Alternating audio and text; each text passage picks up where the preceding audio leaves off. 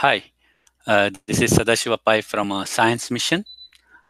Today we have Dr. Icahn Mace from Icahn School of Medicine at Mount Sinai in New York. So he's the assistant professor of neuroscience and pharmacological sciences there. So Dr. Mace has won several awards to his credit. I'll name some of them. In 2011, he got Terry Krulwich Dissertation Award from Mount Sinai School of Medicine. 2014, he gave a couple of speeches as an invited speaker. In 2015, he won ISMMS nominees, Searle Scholars Program nominee. In 2015, he won a travel award from American College of Neuropsychopharmacology. In 2015, he got Transforming Mental Health Research Fellowship, Wellcome Trust Charity. And 2015, again, he won Rosen Family Research Scholar Award. 2016, Alfred P. Sloan Foundation Research Fellowship in Neuroscience. And 2019, Harold Golden Lampert Award in Basic Research. It's an honor bestowed to an outstanding junior faculty member at Icahn School of Medicine at Mount Sinai, who shows exceptional potential for making significant contributions over an extended period of time in basic research. Welcome, Dr. Mace, to Science Hangout. Thank you for having me. Can you please talk about yourself, give some information about your background, your education, etc.? Sure. So I'm originally from Columbus, Ohio. I did my undergrad at The Ohio State University, majoring in microbiology and immunology. During my time there, I actually did a lot of undergrad research working in a honeybee neurophysiology lab that then got me interested kind of in neuroscience.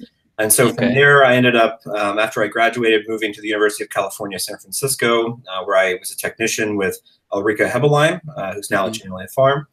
After that time, I moved down to Dallas, Texas, and started my PhD at the University of Texas Southwestern Medical Center in Dallas with my PhD advisor, Eric Nestler. And then when Eric moved to Mount Sinai to become the director of the Friedman Brain Institute, I moved with him toward the end of my PhD and finished my PhD here. Okay. And then after finishing my PhD, I moved down the street to Rockefeller University, where I did my postdoctoral training with Dr. C. David Alice, who's the original articulator of the histone code hypothesis. And then I moved back here to Mount Sinai as an assistant professor in 2014. Okay. And talk to us about your lab people, etc. Sure, yeah. So right now I have three phenomenal postdocs, one of whose work I'll be talking a lot about today. I also have 4 PhD students and a lab manager, as well as kind of rotating undergraduate researchers that come through typically in the summer. So how do you mentor them? Like, what is your mentoring philosophy? Yeah, I mean, for me, I think the one thing I was really trained to do early on, starting with my work with Eric Nestler and then into Dave Alice's lab, was really, encouraging people to think big. So instead of just picking, say, your favorite molecule and following that molecule for the rest of your life, I really encourage people to, look at it from a 30,000-foot perspective, be willing to take risks in your work, and just to be passionate about it. And so, I'd say I'm a pretty active mentor. I tend to like to meet with my people as much as I possibly can, given travel schedules and so forth. But yeah, I think really for me, the foundation is just encouraging people to think big, take risks, and be excited about their science. Okay. And other than research, what are your hobbies, interests? Sure. Yeah. So, I mean, I live in New York City, so my family and I were very excited about going to Broadway shows, museums, things like that. And also my wife and I are a bit of wine aficionados. So. Okay, that's good. And going back to research, talk to us about your projects, and you can go and present your work also. Sure. Yeah. So when I started here at Mount Sinai, I was really trying to figure out what my niche would be, right? What would set me potentially apart. And because I had done dual training in molecular neurobiology and in chromatin biochemistry, it really led me down to a path where I figured that if we could somehow integrate those two more faithfully than perhaps had been done before, that would really open up the door. And so I think, my lab philosophy is that we don't really focus on a specific model system. We do study aspects of neurological disease, but we tend to let the very basic chromatin biochemical mechanisms guide us. And so we have projects that range from what I'll talk about today in terms of the discovery of protein monoaminylation or histone monoaminylation, all the way down to looking at models of Down syndrome and drug abuse. So, we're willing to kind of take risks in all those different directions. Yeah, so you can present your work, share the... Okay, so let me go ahead here. Okay. Yeah. All right, great. Okay, so as I mentioned, so what I'm going to talk about today is some of the work that my lab's been involved in over the past, I guess, 4.5 years now, which is focusing on alternative roles for linear hydrophobic monoamine neurotransmitters, so things like serotonin, dopamine, histamine in the central nervous system. And so what we've discovered, I'll jump to the chase and then I'll kind of backtrack and show you how we got there. We've essentially found that numerous proteins in the brain, including histone proteins, which are the proteins that wrap around our DNA, can actually form covalent bonds with these molecules, things like serotonin, and they seem to play a very important role in driving everything from neural development to plasticity, and of course, they have implications in disease. So I just want to start by saying that none of this work occurs in a vacuum. So I have had the luck to work with some of my scientific heroes in order to get this work done, and I definitely recommend to everyone that they collaborate as extensively as possible. And so I'll be telling you about work today that's a grand collaboration between my group and with Lorna Farrelly, who's a postdoc in my lab, spearheading things. And also Tom Muir, who's the chair of chemistry at Princeton, along with his postdocs, Robert Thompson and Kelly Chu. And then also Haital Li, who's at Tsinghua University in Beijing, and his student Xue Zhao. And of course, there are many other people, and I'll show an acknowledgement at the end, but we've also worked with Bob Rader, Rusty Gage, Krishna Vadadaria, and many others. Okay, so just to get started, so how did we kind of get onto this? So coming from a background in neuroscience, I've always been, of course, interested in monoamine neurotransmitters, dopamine, serotonin, et cetera. And when you think about what these neurotransmitters do, you have to understand that when you look at something like serotonin, it plays many diverse roles throughout the body. For everything from being a morphogen during development to an autocoid in the periphery, and then, of course, the way we think about it as neuroscientists as a neurotransmitter in the central nervous system. And so the basic idea in terms of how we think about these molecules is that you have some neuronal population, let's say the dorsal raphe serotonergic neurons that produce serotonin, that will ultimately release serotonin, which will traverse the synaptic cleft and then bind to these membrane-bound receptors. And ultimately, the way we would think about neurotransmitters regulating, say, postsynaptic plasticity is that this engagement of the postsynaptic receptors then will lead to these kind of complicated second messenger signaling cascades that ultimately will converge in the nucleus to mediate everything from histone modifications to transcription factor recruitment in order to regulate gene expression that can essentially fine-tune the plasticity of those postsynaptic cells. And so when I was finishing my postdoc, a paper came out from Edwin Levitin at the University of Pittsburgh, which is here. This is from the Journal of Neuroscience, where they had a very interesting finding that caught my eye.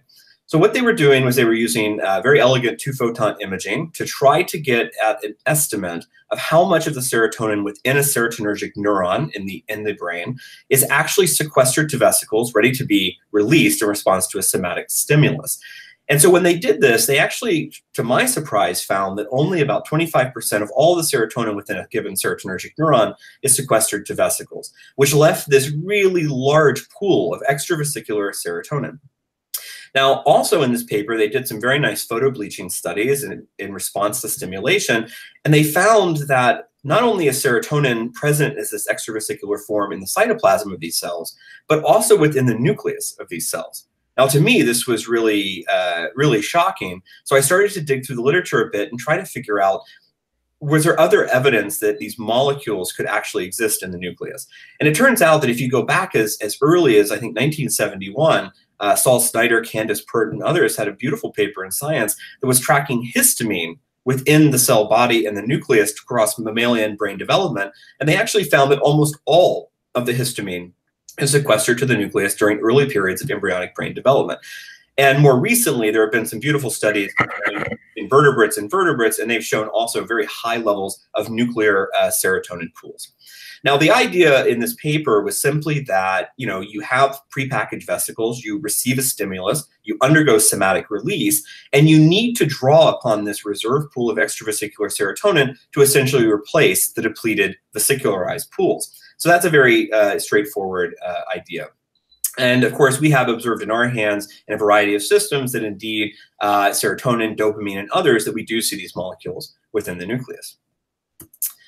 So the other paper that kind of caught my attention after a conversation with a colleague, Olivier Berton, was this one. This is a Cell paper from 2003 from Michael Bader's group at the Max Delbruck in Berlin, where they had shown that in theory, and I'll tell you why in theory in a moment, that proteins could be transamidated by a protein called the transglutaminase, or the transglutaminase 2 enzyme, to actually form covalent bonds with serotonin. Now, the reason I say in theory is that a lot of these earlier studies were performed in situ. So let's say, for example, they wanted to look at if proteins could be serotonylated in platelets, which don't produce serotonin themselves, but take it up from the periphery. What they would do is they'd make lysates from platelets. They'd basically purify a recombinant transglutaminase. They'd add radioactive serotonin to the system, and then they basically IP for their favorite protein and run autoradiography. And when they did this, they did see that certain GTPases, I think Rho GTPase, could indeed undergo this process. But again, the physiological relevance of this was really, I think, still in question. And since 2003, there's been a lot of papers that have tried to look, I wouldn't say a lot, maybe 25 or so, that have tried to look at this process, but they've always kind of been stuck by looking at the in vitro scenario. So performing in vitro reactions and just saying, yes, this can happen, but not a lot of functional relevance described. But in any case, the basic idea behind this mechanism is that you have a donor amine containing molecule, in this case serotonin, and you have a glutamine containing substrate in your protein. And essentially, in the presence of the transglutaminase and calcium, because it's a calcium-dependent enzyme, you can basically form a covalent bond between the carboxyamide of the glutamine and the donor amine of serotonin to form this isopeptide bond between your substrate protein and the donor serotonin molecule. So that's the basic premise.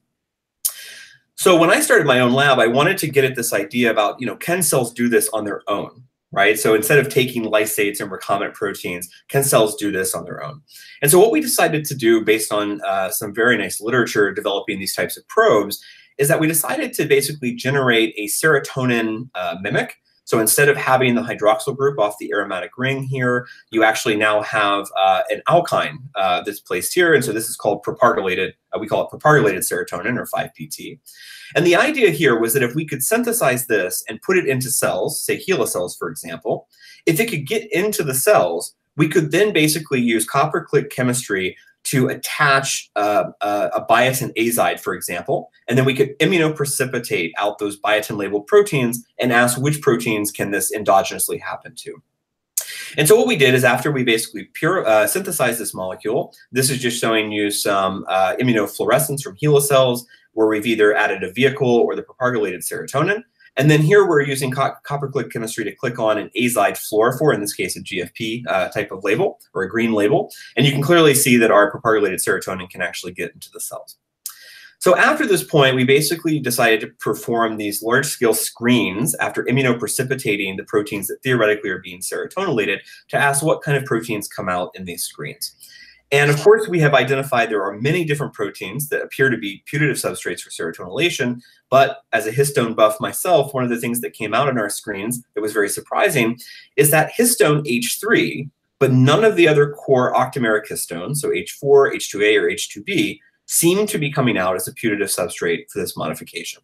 Now, as a person who does a lot of immunoprecipitations, when you pull out histones in these types of screens, you always get a little nervous because they're highly basic and they tend to be a little sticky.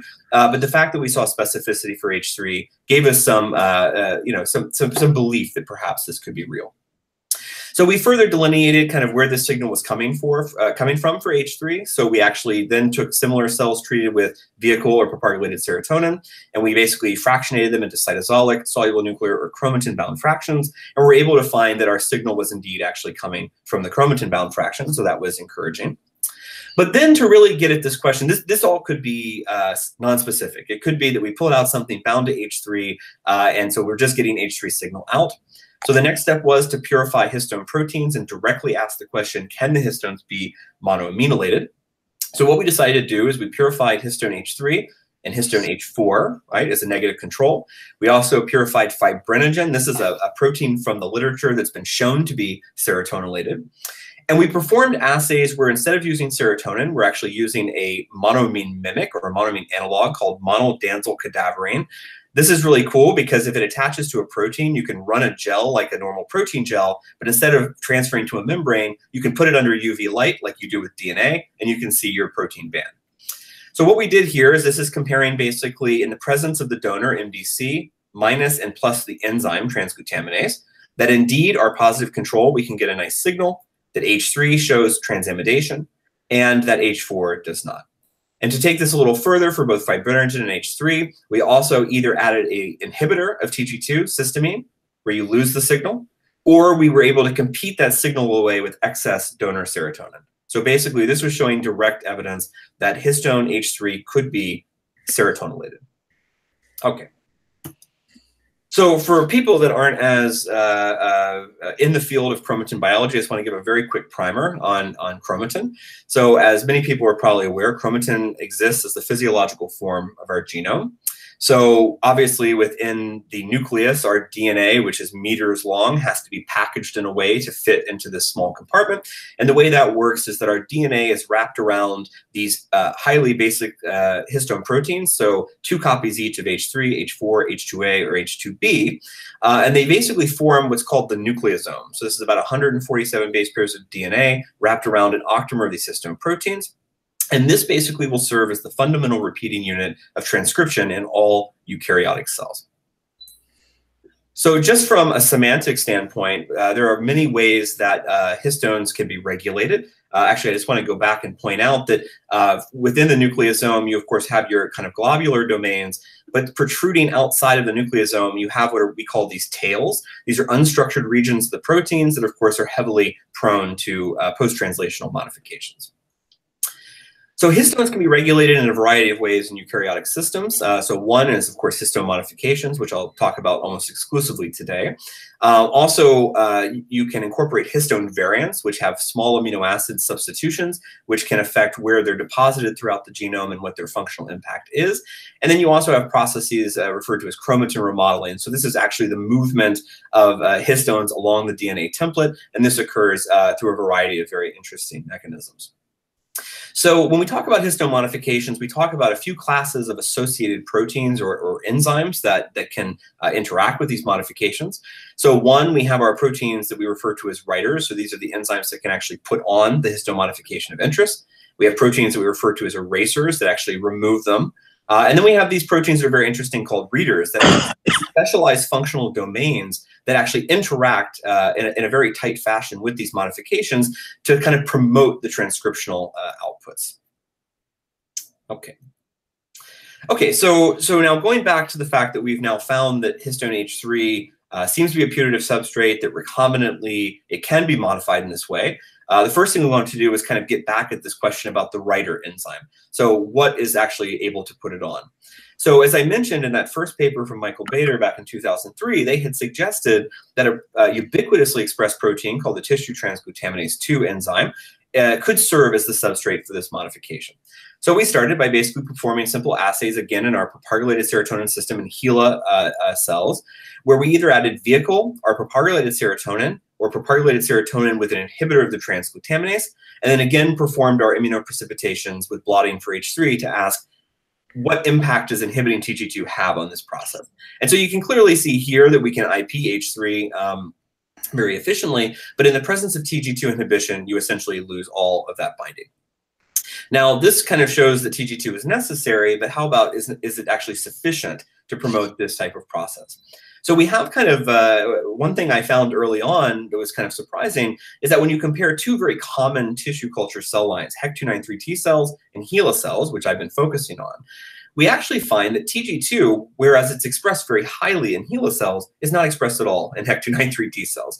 So this gave us an opportunity where we could potentially add back TG2 to HEC cells and see if a system that normally shouldn't be able to do this now can. And so that's essentially what we're showing here. So again, this is, of course, without any transfection. We're not able to see any pull down of H3 with our propagulated serotonin. However, if we add back a wild type form of TG2, we are able to immunoprecipitate H3, so showing that we can basically add back this process. And if we incorporate a TG2 that actually is catalytically dead, we now lose that process. So it does show both a necessary and an argument for sufficiency. And of course, we've also now performed direct assays. So originally, when I told you about the MDC assays, we've also performed direct serotonylation assays using radioactive serotonin, where again, we're able to show the same basic effect, which is that our positive control can be serotonylated, whereas it can be inhibited by histamine. BSA as a negative control cannot be, H3 can be, H4 cannot be, and more importantly, if we reconstitute nucleosomes in vitro, so a more physiologically relevant context, again, we can see that we can very nicely serotonylate nucleosomes and compete that away with an inhibitor of TG2. So this is all fine and good, but now we need to know, where is the site? Where is it happening? Is it, there are 8 glutamines present in H3. So the question is, where does it actually happen? So what we did is we performed a lot of in vitro transamidation reactions on histones, performed mass spectrometry, and in doing so, we're able to find that essentially one glutamine residue, which is found in the far N-terminal tail of H3, this is at position 5, starting from the N-terminus, that this glutamine 5 seems to be the dominant site of histone serotonylation. And we were able to show that if we actually mutate that site to an alanine and re-perform our monodensyl cadaverine assays, that indeed we lose much of that signal. Okay. So now we have a site. So what do you do in the chromatin field? You make an antibody, right? Now, there's a couple of things I want to point out before I kind of go through this. So again, this is looking at the H3 sequence from the N-terminus to the C-terminus. This is our glutamine that gets serotonylated. But of course, for anyone who studies chromatin in any context, you know that the adjacent lysine at position 4 can be mono, di, and trimethylated. And the trimethylated state of K4 is, of course, incredibly important for recruitment of the general transcription factors that allow for transcriptional initiation. Okay, so this got us thinking, when we started building our tools, we originally were going to make an antibody just to recognize Q5 serotonal. But then I thought to myself, what about if we also made one that recognized the combinatorial state of both K4 trimethyl and Q5 serotonal? This would give us some idea about whether or not there's going to be a combinatorial role for these modifications. So I won't go into this into any depth, but we did make both antibodies. We've tested them in a variety of scenarios, both in vitro and in vivo. And we can see that both of our antibodies, this is Q5 serotonal alone, of course, recognize the serotonylate state over unmodified. And this is just showing you that our dual antibody also does not cross-react, for example, with K4 trimethyl or Q5, but it recognizes the dual state. Okay. And so now using these antibodies, we've also gone back in vivo into both serotonergic cells, which I'll talk about in a little bit, and also into the rodent brain. And now performing mass spectrometry, we're able to actually see that these modifications exist in vivo. So this is now showing you basically a trace where we're tracking the endogenous peptide. So this is where the K4 is going to be trimethylated and the Q5 is serotonylated. And this is where we're spiking in a synthetic peptide that we made in vitro. And clearly you can see that you're actually able to pull up essentially a mirrored image. So we are able to see that this modification exists in vivo. And that's, of course, always very important, I think, in these types of studies. The other thing is that we wanted to test the dependency of whether the enzymes that put on serotonylation or that put on K4 trimethyl, whether or not the enzymes care if the other modification is there first. And so to do this, again, with Tom Muir and Rob Thompson, we were able to make different types of nucleosomes. So we were able to make nucleosomes that were homogeneous for H3K4 trimethyl, or those that were homogeneous for H3Q5 serotonal. So this can all be done in vitro using express protein ligation. We were able to make octamers and then nucleosomes and basically perform these reactions in vitro and say, for example, if the nucleosomes are K4 trimethylated, does TG2 care about that? Can it still serotonylate the nucleosome or not? And what we found is that it really doesn't seem to care at all. So if K4 trimethyl is there, you can serotonylate the adjacent glutamine. The other reverse scenario is whether or not complexes like the MLL1 complex, which puts on K4, does it care if the serotonal is there? And the answer, of course, is no. So it does seem that they can really potentially, not only do we have mass spec evidence that they can exist in vivo together, but we also, of course, have in vitro evidence showing that the enzymes that put them on don't seem to mind. Okay, so now that we have these antibodies and we've tested them in a variety of systems, we started with a very basic question, which is that one, are these marks evolutionarily conserved? And then two, where are they throughout the body? So now this is going to be using, this is blots for H3K4 trimethyl, Q5 serotonal, so the combinatorial state. And here we're actually looking across a variety of organisms that produce serotonin. So Drosophila melanogaster, the mouse, this is a bonnet macaque monkey, and the human. And we basically see that the mark exists in all of these scenarios. But if you look, it's not shown here, if you look in yeast, for example, which don't produce serotonin, you don't see any signal. Okay. Now, what's really surprising is that when you start to look across the organs, you see that there's, of course, a lot of brain enrichment. That makes sense because serotonin is produced in the brain. We see a lot of signal in the colon. This makes sense because most of our peripheral serotonin is made in the colon.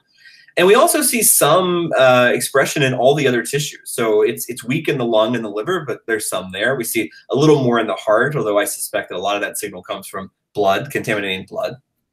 But I think the most shocking part is that when we looked across the brain, I fully anticipated that we would only see the mark occur within brain regions that produce serotonin, the dorsal raphe nucleus, for example. But it actually turns out that you see the serotonal signal across all brain regions. And we've now even gone further to sort out neurons and glia from these different brain regions, and we find that it's in all of the different cells, which of course begs many questions about how is it getting there? Is this something that's super early developmentally established? Or is there actually a system where you can uptake serotonin into postsynaptic brain regions? And we can chat about that toward the end. Okay, so the next question is, where is it in the genome? Right? Is this something that is going to be basically promoting H3K4 trimethyl associated functions? Is it going to be at permissive or active genes? Or is this something that's going to be antagonistic? And to be honest, when I went into these experiments, I fully believed that this mark was going to be antagonistic. I thought that if you put a bulky hydrophobic molecule next to this lysine that needs to recruit these proteins in, that surely it's going to kick those proteins off and it's going to be a repressive modification. So we decided to look at this in a variety of systems. So the first system we looked at, this was in collaboration with Rusty Gage and Krishna Vadadaria out at Salk Institute. We wanted to look in human neurons, human serotonergic neurons, and we wanted to track, as you differentiate human pluripotent stem cells to serotonergic neurons in vitro, what happens to the mark? Do you elevate the signal? And if so, where does it actually go? And so this is just some bright field images showing that indeed, of course, we can differentiate neurons from these pluripotent stem cells. We performed a lot of IHC and IF analysis to just make sure that indeed we are making a relatively pure population of serotonergic neurons. We estimate that about 80% from each of these lines are actually serotonergic neurons. And then taking these cells, we just started simply by blotting, comparing pluripotent stem cells to neurons for both K4 trimethyl and the dual modification. Now, in this case, we see that both the K4 trimethyl and the dual serotonal modification show really dramatic increases in response to differentiation into serotonergic neurons, although perhaps there's a significant increase in the serotonal over that of K4 trimethyl alone. And so we decided then, okay, well, since we get such a robust increase, this gives us a good system where we can perform ChIP-seq using our H3K4 trimethyl Q5 serotonal antibody and ask, where is it going and how does it relate to transcriptional outputs related to differentiation? So we performed ChIP-seq again in the pluripotent stem cells and neurons. Again, this is just looking at the total number of peaks called. So you see that you dramatically increase the number of peaks, which makes sense because you're dramatically increasing the amount of the mark. We then tracked where in the genome you actually see these modifications occurring. And of course, they predominantly occur in the promoter. And again, we're able to validate that most of these events in the promoter are increased enrichment events. And this is just showing you kind of a sample track. So this is a neuron expressed gene, LV-L3. You can see clearly that the mark is coming on around the transcriptional start site of this gene. And if you look at another protein that's, say, only expressed in the pluripotent stem cells like NANOG, you don't see any of this increased enrichment. So it kind of started to indicate that, contrary to my expectations, that perhaps this modification could be permissive to transcription. And so what we did then is we performed what are called odds ratio analysis or Fisher exact tests, where we can overlap our RNA-seq data, so looking at genes that show increased or decreased expression in response to differentiation, and overlap those would show either increased or decreased enrichment of the mark. And what we find, it's not 100%, but we find that the strongest correlation is that increased enrichment of the modification seems to correlate most strongly with increased expression of these genes. Okay, but it's not an all or none scenario. So to validate this assumption, we now move to the embryonic mouse brain during development, where again we can track scenarios where if you look, say, early in embryonic development at E9.5 versus E17.5, so this is the time period in which serotonergic neurons in the brain develop and start to basically promote long-range projections. This is also a time when you can see that TPH2, which is the enzyme that basically is producing serotonin, that indeed we get elevation of this marker. And just like in the human neurons, we see that as you go from E9.5 to E17.5 in the mouse brain during development, that both K4-trimethyl and the K4-trimethyl Q5 serotonal are both increased in their enrichment. Okay. So next, performing ChIP-seq, again, now for K4-trimethyl and our dual modification, we again find very high levels in the more developed embryonic brain. We also see that most of this is coming from the promoters and that many of these events are increased enrichment events. And what's really interesting here is that when you correlate to gene expression throughout the course of development, now we're able to see very strong associations with gene expression. So in this case, you see that genes that are going to be increased in expression are the ones that show increased enrichment of the mark, and those that are reducing their expression throughout development are showing decreased enrichment of the mark. And genes that aren't changed, there's basically no significant association. Now, that's very exciting and it's very promising, but the problem with these studies is that they don't distinguish between K4-trimethyl and K4-trimethyl Q5 serotonal. If you overlap where these differential enrichment events occur, you basically see that the overlap is almost 100% between the two marks. So it was still giving us some trouble about how do we really show that the serotonal mark is permissive and it's not being driven solely by H3K4-trimethyl. So lucky for us, there's another system that we were looking into. This is called an RN46A-B14 cell system. So this is a rat medullary blastoma cell line that was taken from the ventral midbrain during rat development. So it was taken right before serotonergic neurons start to develop. It was then immortalized, and then they stably transfected it with the brain-derived neurotrophic factor BDNF. Now, what's cool about this system is that they basically are proliferating cells because they're transformed. They do produce some serotonin, but if you basically put them under heat shock conditions, because of the BDNF being expressed, they actually start to basically become post-mitotic. They produce a ton more serotonin, and they start to form neurites. So they become more neuronal-like. Now, what was cool about this is that when we looked again at our H3K4-trimethyl Q5 serotonal, we were able to see that it's increasing its expression during differentiation, so just like we saw in our human neurons and mouse brain. But when we looked at H3K4-trimethyl, which I don't think is on here, it doesn't change at all. So it was just it was flat. So we thought, okay, this is perfect. We now have a system where K4-trimethyl does not change. Our serotonal mark does. Now we can maybe show that the serotonal mark is doing something to gene expression irrespective of K4-trimethyl. So again, in undifferentiated versus differentiated cells, we perform ChIP-seq for K4-trimethyl, where again, you're not seeing any change in the overall number of peaks being called, versus the dual serotonal mark, where we are seeing this increase. And we're able to then correlate this back to gene expression to ask, what is the correlation in the absence of changes with H3K4-trimethyl itself? And again, we're able to show the correlation is incredibly strong and positive. So increased gene expression, increased enrichment, decreased gene expression, decreased enrichment. So this gives us a lot of confidence that H3K4-trimethyl Q5 serotonal is likely indeed permissive. And there's some other interesting things we did just to look at, what happens if you start to manipulate the serotonal mark in these cells. So again, we use the RN46 cells pretty much because they're easier to work with than everything else we were doing. And what we decided to do here is basically take these cells. So this is undifferentiated state. This is now RNA sequencing data. So looking at gene expression. We also took these cells and during differentiation overexpressed a wild type H3.3 or H3 protein, which can be serotonylated. And we also, in another set, expressed the H3.3 where that glutamine has been converted to an alanine. So it can't be serotonylated. It acts essentially as a dominant negative. So it will reduce the ability to induce that modification during differentiation. And when you do this, what you see is that by basically limiting the amount of serotonylation in these cells during differentiation, that from the RNA-seq standpoint, they're actually starting to convert back to what looks like more of an undifferentiated state from a transcriptional standpoint. If we inhibit TG2, we get a very similar effect to what we're actually seeing with the Q5A as predicted. So again, another way to reduce the modification. And what's really interesting is that when you add this Q5A to compete away the serotonal mark, you actually force the cells into a more undifferentiated state. So here we're looking at the full difference in neurite outgrowth. And essentially, when they can't serotonylate during differentiation, you're reducing the overall neurite outgrowth. So we have a feeling, we still need to show this, I think, in different systems, but we have a feeling that not only is this mark being established to promote permissive gene expression, but if you aberrantly inhibit it, that you'll block the differentiation state, or you'll at least reduce it. Okay, so we've gotten to the point of now, I think, unambiguously showing that this modification exists, showing that TG2 is indeed the enzyme that writes this modification, all the way to showing that it seems to associate or correlate with permissive gene expression. So the next question is, how could it do that, right? I told you in the beginning that I was convinced that if you put this bulky hydrophobic molecule next to K4, you're going to kick off everything that normally binds to it.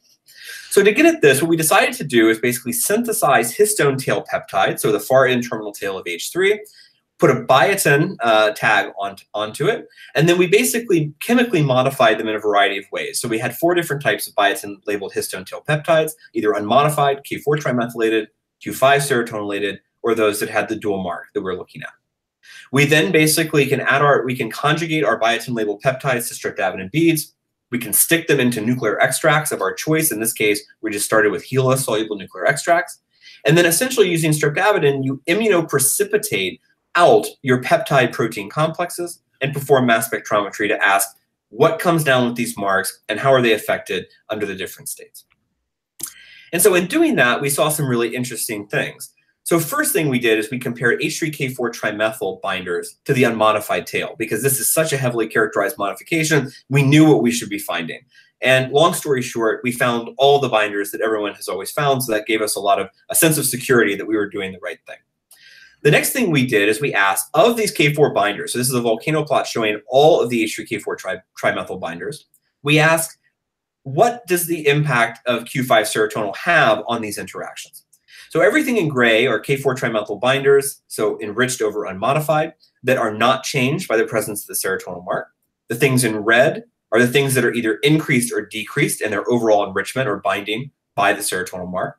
And then very surprisingly, you can see there's a lot of things attenuated, a number of things potentiated, but surprisingly, we pulled out basically the entire general transcription factor complex TF2D as showing an increased binding in the presence of the dual serotonal mark versus K4 trimethyl. And this, again, very surprising to me. We validated that TF2D subunits are actually increased in their binding, so this is now performing peptide IPs from the extracts and blots. You can clearly see that for every subunit we looked at, the TBP or TATA binding protein and all of the associated TAFs, that indeed, compared to K4 trimethyl, when you add the serotonal, you dramatically increase the amount being pulled down. And this is just quantified here.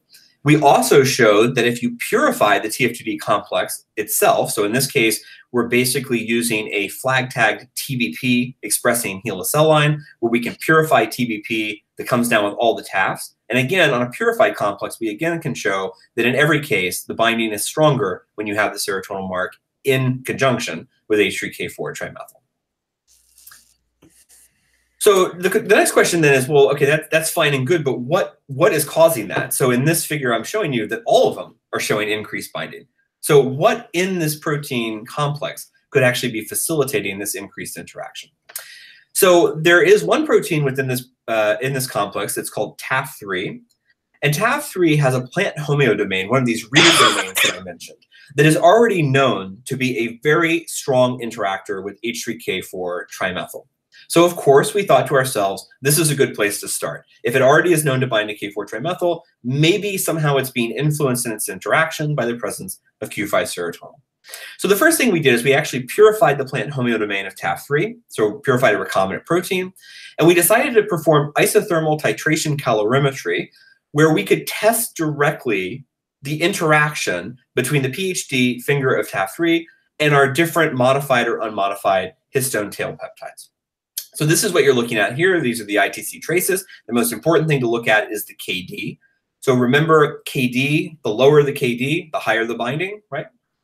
And so you can see here that when you just look at your K4 modified states, you see an increase as you go from unmodified, so 21 micromolar, to monomethylated, 1.81 micromolar, to dimethylated and trimethylated. You see huge increases in binding. This is what's been shown before in the literature. But what was really surprising is that when you look at, say, unmodified versus serotonylated, or in any of the methylated states with the serotonin, we're able to see basically increased binding. And if you look at the difference between, say, K4-trimethyl and our dual serotonal with K4-trimethyl, it actually is about a 9-fold increase in binding overall. So this supports the idea that TAF3 itself may be driving some of this increased recruitment. So with our collaborator at Tsinghua University, they were able to actually solve the crystal structure for the interaction between this K4-trimethyl Q5 serotonyl histone peptide and the TAF3 plant homeodomain that definitely assured us that they do interact directly, so they're not kicking each other off. But the unfortunate thing was when we actually traced the electron density, we didn't get good electron density around the serotonyl molecule. So the reason for this is likely that K4-trimethyl sticks within the binding pocket. The Q5 serotonyl is probably out on the surface, and it's relatively flexible. So it's moving around. It may be promoting some kind of avidity effect, but it's not directly sticking into the pocket to promote this increased interaction. So Haitao and all of our colleagues performed some beautiful follow-up experiments to try to figure this out a little more. So in this case, they actually performed NMR spectroscopy, which allows us to look at chemical shifts based on heavy labeled nitrogens in the TAF3 protein between our K4-trimethyl or our dually modified state. And you can, of course, see here just by looking at the two states that there are many amino acids that show pretty large chemical shifts. And using these data, you can then model what the structure would likely be. And so long story short, what we think is happening is that normally these tryptophans, right, around the H3K4-trimethyl, which is bound deeply into a binding pocket, normally they form basically an aromatic cage. So they're kind of enclosing the K4-trimethyl molecule within the structure.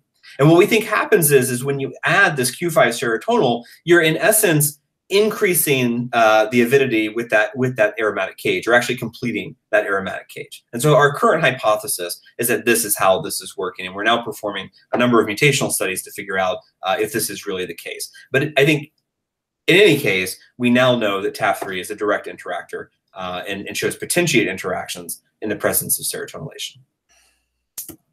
So the current model, before I go on to the next part, which is shorter, is that essentially, you have, during development, you have your normal patterns of transcriptional regulation by H3K4-trimethyl. The mark is deposited by things like MLL and SET1. This, of course, causes recruitment of reader proteins, in particular the pre-initiation complex, to promote normal permissive transcription during development. However, in certain cells in the body, you also will have the ability to transamidate with serotonin, these K4-trimethylated sites, that we think that this is going to increase the recruitment of these reader proteins, and in particular TF2D, and this will potentiate transcription throughout development. Now, the question, though, of course, is, if this is the case that it's driving the enhancement of gene expression, would it also have an effect on the ability to remove H3K4-trimethyl? Because H3K4-trimethyl, when it's established in development, it needs to stay there because once genes are on, you need those genes. They may need to be fine-tuned, but you ultimately want them to be on. So we started to test this idea that maybe the demethylases that take off K4 are going to have problems interacting with that modification in the presence of the serotonin. So getting back to my original idea that maybe it kicks things off. So we tested this in a variety of ways. So the first thing we did is perform multi-TOF mass spectrometry. So in this case, we started with either a K4-trimethyl peptide, or we started with a K4-trimethyl Q5 serotonal peptide. And we performed recombinant histone demethylation reactions. So in this case, we're using a purified KDM5B, which takes off H3K4-trimethyl. And we tested to see if you have the serotonal there, does it impact the ability to demethylate the K4? So you can see on the normal K4 peptide that you can demethylate it very rapidly. So by the time you get to 4 hours, most of it's unmodified, some of it's monomethylated. But when you look at the serotonylated peptide, it's stalling out in the dimethylated state. Okay, so it implied that maybe having the serotonin there can block this interaction. But to take this to the next step, Tom Muir, who basically makes what's called designer chromatin, it's really a beautiful process. They essentially decided that they were going to make nucleosomes that were modified in these different ways, so oligonucleosomes, where they would either be homogeneously H3K4 trimethylated or homogeneously dually modified with both the trimethyl and the serotonin mark. And they decided to perform demethylation reactions on the nucleosomes themselves because it's more biophysically relevant. Now, in this case, we're looking at the production of H3K4 monomethyl as a readout for demethylation of the trimethyl state, so trimethyl to monomethyl. So clearly you can see that when you perform these reactions on K4 trimethylated nucleosomes, that you very quickly demethylate them. But what's really amazing is that when you have the serotonin in the context of nucleosomes, it completely eliminates all demethylation. Okay? Taking this one step further, we can test the dependency of, within the demethylases, their own plant homeodomains, which normally bind to adjacent unmodified nucleosomes that stimulate their activity on the nucleosome of interest. So what they did here is they made all of these different sets. I'll take you through it very carefully. So we either have nucleosomes where you have K4 trimethylated and the adjacent nucleosome is unmodified, and this is an oligonucleosome.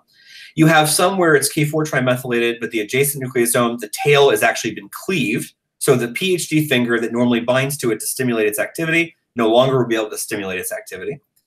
We have some where we decided to put K4 trimethyl and Q5 on different nucleosomes. So asking the question, do they need to be together or can they be just adjacent to one another?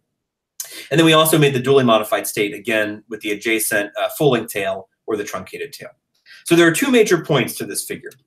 So the first major point is that we were able to show the dependency of that PhD finger to stimulate the activity of this demethylase. So this is now showing basically this situation. So if K4 is trimethylated and then the adjacent nucleosome is unmodified, that you get your normal demethylation. But if you truncate that adjacent nucleosome, you lose it, right? Or you're reducing the signal. But again, when you have serotonylation there, it's completely gone. So this implies that the PhD finger itself, which stimulates the activity of demethylases, cannot overcome the antagonism by the serotonin mark.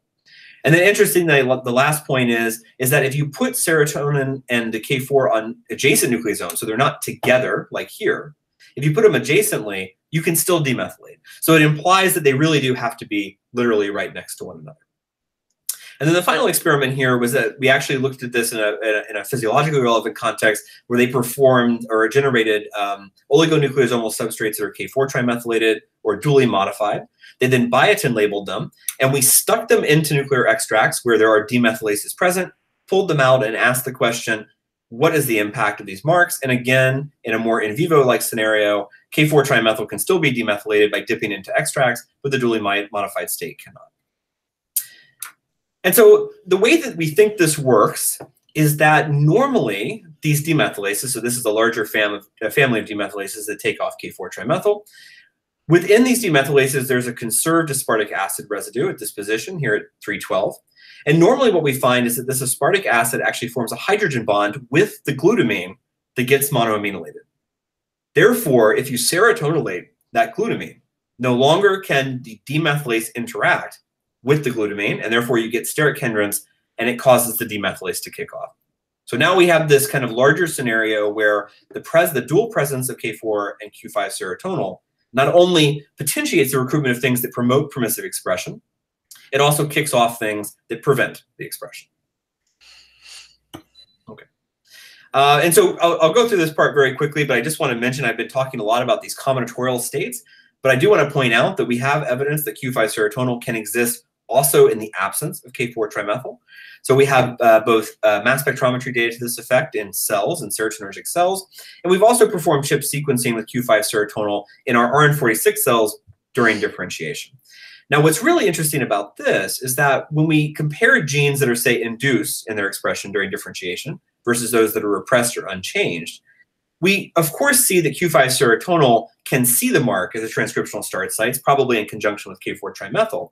But now we see that the single mark also shows up in the gene bodies. And this is surprising because the dual modification does not show up in the gene bodies. Not only does it show up in the gene bodies, but it seems to enrich quite heavily along exons. And so this type of exonic enrichment looks a lot like another histone modification, H3K36-trimethyl, which is one of these interesting modifications that's both involved in alternative splicing and also is a repressive modification within active genes. And that's essentially kind of what we think may be happening here. Okay, so now we want to test that a little bit further. So again, going back to our peptide AP experiments, we wanted to now compare Q5 serotonal binders, so no more K4, versus unmodified, and say, are they the same binders that bind when K4 is trimethylated? And the answer is no. H3Q5 serotonal outside the context of K4 trimethyl, which again we find in gene bodies and exons, recruits two different complexes.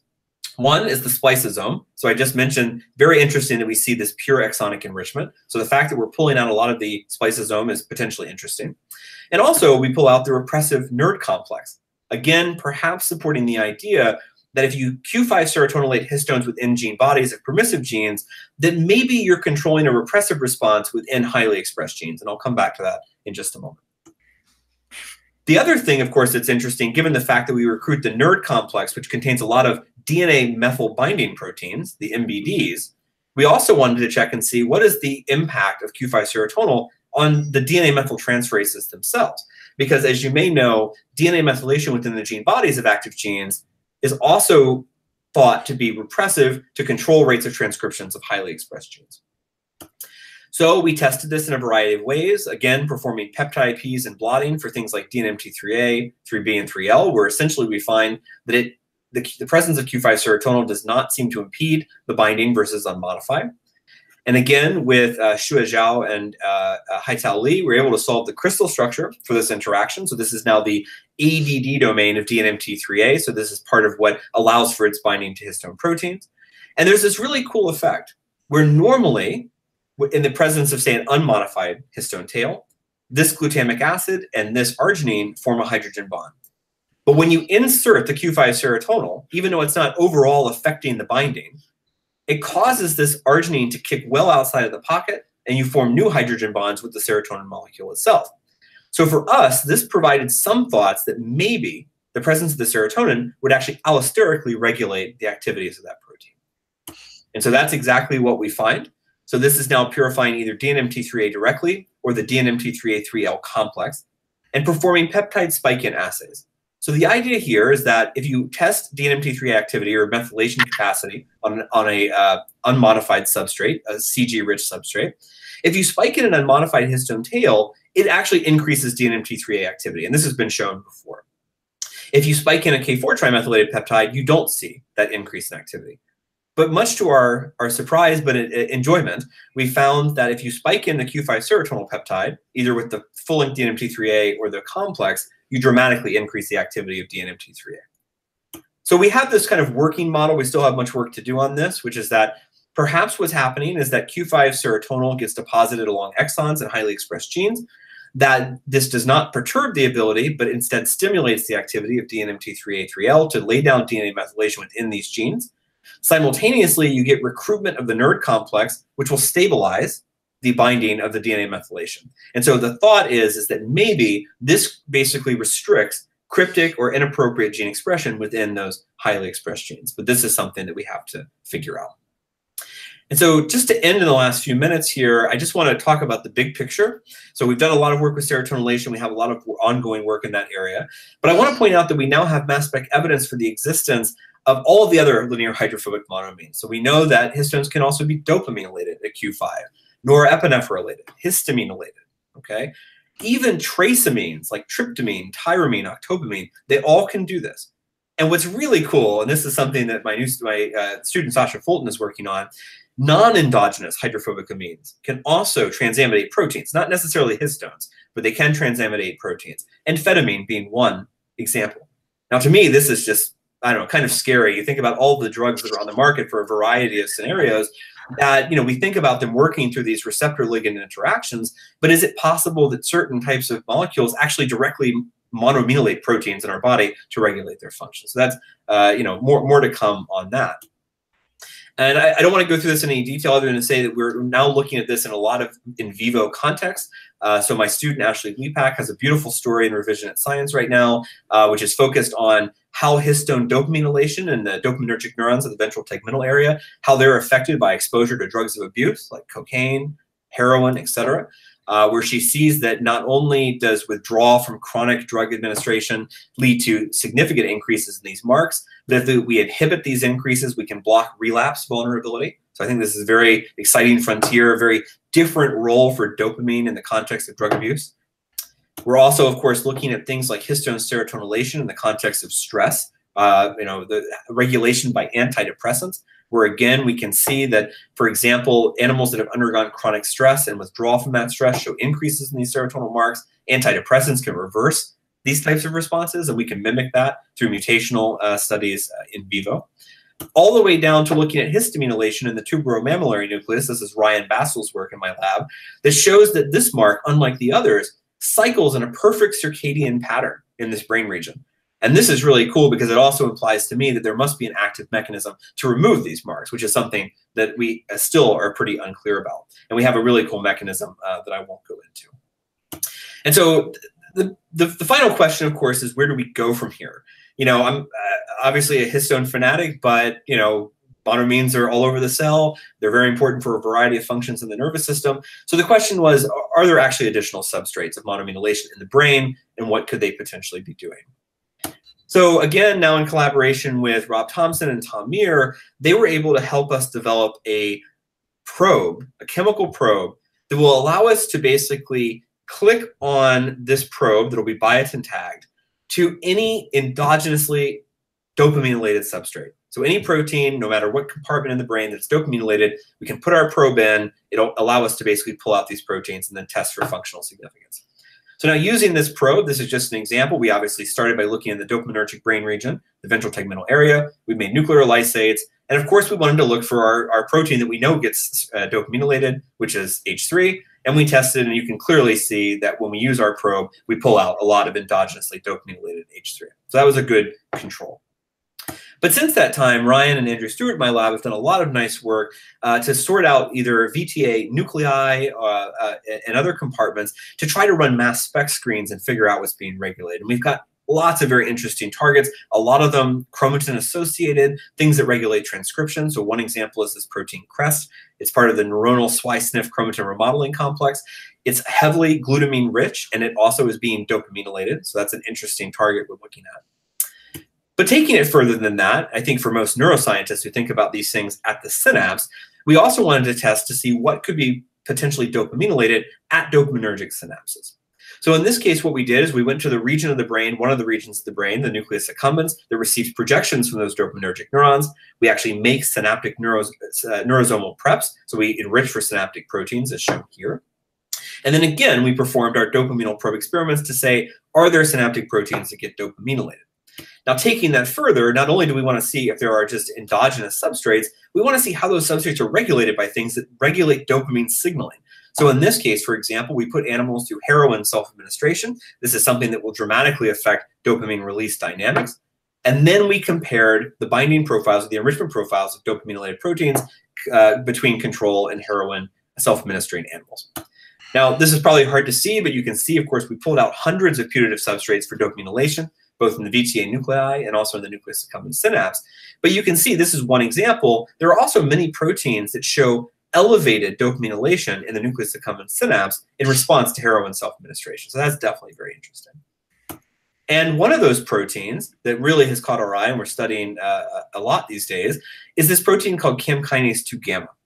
Now, I'm sure everyone's familiar with the CAM kinases, but CAM kinase 2 gamma in the brain serves a very interesting role. So CAM kinase 2 gamma can be phosphorylated by CAM kinase 2 beta at the synapse, okay, in response to L-type calcium channel signaling.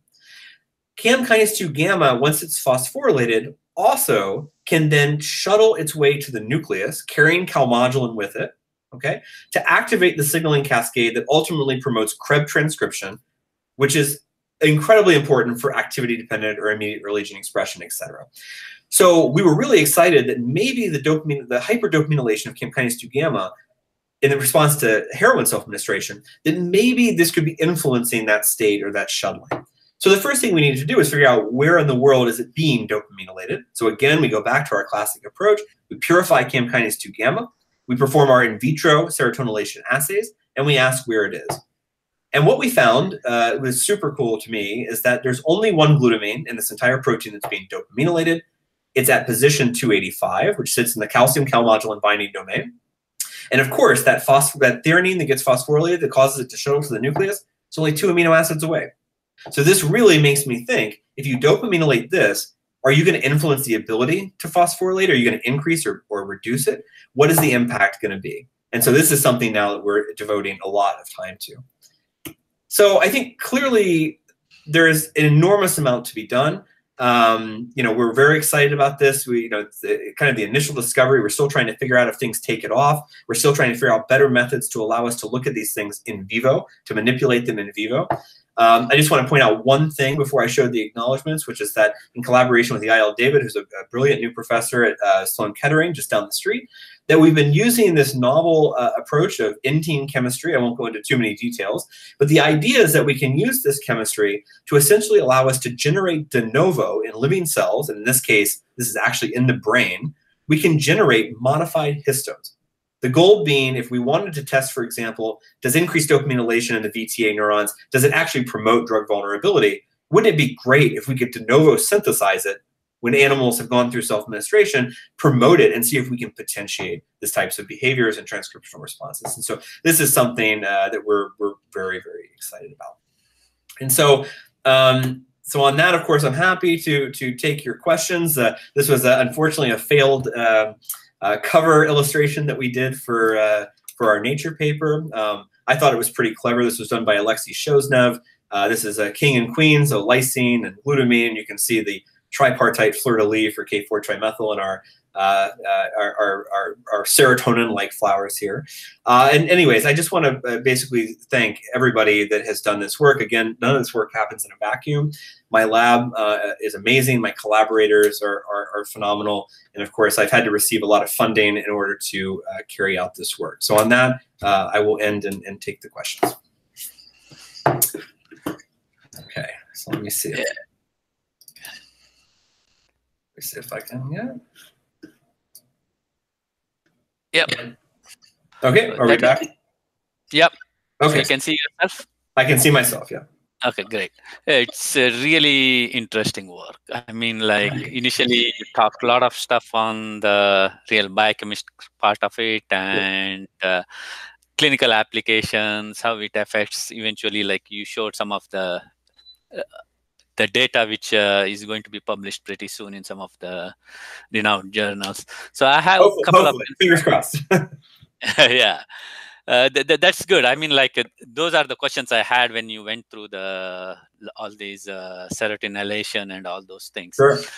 So I have a couple of questions. Like, looks like this enzyme, like transglutaminase, is kind of like really critical in doing all these things. Yeah. So is there any data or literature to show that is kind of like affected in certain disorders, neuropsychiatric disorders, or yeah? So this protein, the tissue transglutaminase 2, is a really complicated enzyme. So of course, it can do this. It can transaminate proteins. It also can deamidate, so it can convert glutamines to glutamic acids. Yeah. And most importantly, I think physiologically, cross-link proteins. It cross-links glutamines and lysines, and it's critically important for apoptosis. So this is why actually in studies where we've tried to knock out TG2, it's a problem because it kills the cells. You can't do it. Now, having said that, TG2 is implicated in a variety of disorders. Of course, it is the autoantigen in celiac disease, which is kind of interesting. But I think in terms of neuronal disorders, most of it's been focused on neurodegeneration. So there are links between TG2 mutations and Parkinson's disease, which could be interesting given monoaminylation. It's certainly involved. There's some implications in beta amyloid plaque production. So yeah, it's implicated in a lot, but it's a really hard enzyme to study. And the other thing about it is it's a very promiscuous enzyme. So we've had a really hard time trying to figure out how it picks what its substrates are going to be, because it doesn't just monoamylate everything. It monoamylates certain things. And so again, in Tom Mears' lab, they've done some beautiful work, alanine scans and so forth, and they've shown that as long as the glutamine's there, it doesn't care what's around it, basically. Okay. So yeah, I mean, it's one of these interesting things. I suspect that it's probably in a complex that causes it to get recruited to certain places, but again, we have a lot of work to do to figure out what it's actually doing. Yeah. Okay. And the other question is like, again, like with all these neurodegenerative disorders, you have oxidative stress and all. Sure. So, and your dopamine, serotonin, they might be in terms of, they can be easily oxidized or this thing. Yeah. So how does that play? Like, I mean, like you have the serotonin in there, like attached to your glutamine and all those things. Sure. Does the cell's oxidative state changes, like when you add glutathione or something like that? Does it change the? Yeah, I mean that's a good question. I mean, for the nuclear pool, I mean, one thing to keep in mind is that the nucleus is a highly reduced environment, and the monoamine oxidases don't exist in the nucleus. So I think if the serotonin can get there, it's somewhat safe, or the dopamine can get there, it's somewhat safe. The big question I have is, when we're talking about a postsynaptic neuron showing these marks, which we do have data for, how does that work? Because let's say that it comes in through the synapse. How does it get to the nucleus without being completely destroyed? And this we just don't know yet. We're still, I have a feeling that there's going to be a carrier molecule, kind of like with CAM kinase 2 gamma and calmodulin, that maybe there's something that can sequester and protect these molecules on their way to the nucleus. But at this point, yeah, we don't know. We don't know about that. We are starting. We've just established a nice collaboration with Vivian Labrie at Van Andel to start looking at Parkinsonian tissues, and so hopefully we'll start to get an idea in the context of neurodegenerative disease what's actually happening with these marks as well. I think that's about it. I think thank you very much, Ian Miss. I really appreciate your time and effort, and this will be online pretty soon, within next 24 hours. Like you can see, I'll send you a link too. Okay, perfect. So again, thank you very much. It is really inspiring work, and I look forward to see more of your stuff in the renowned journals. Okay, my pleasure. Happy to do it. Good luck again. All right, thank you so much. Okay, thank you. All right, bye. Bye.